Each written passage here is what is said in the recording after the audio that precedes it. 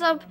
It's me, Ryan here, and today here are my 2017 NFC and AFC divisional and my predictions for the 2017 season.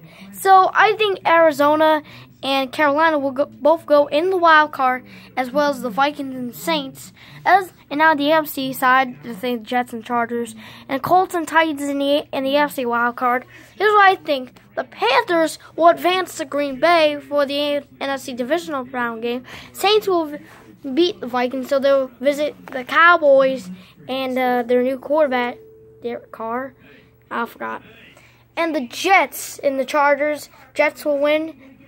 They will go to Pittsburgh to visit the Steelers. And the Colts will win against Tennessee to visit New England. So, in the NFC side for the championship, I think Panthers will advance to the championship, and Dallas will win against the Saints. So, in the AFC side, Patriots will win against the Colts, and you gotta give the Steelers some credit.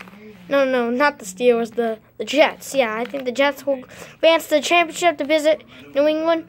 Alright, in the championship, I think the Cowboys will advance to the Super Bowl, and the Patriots will advance to the Super Bowl. So here's all down: Cowboys and Patriots.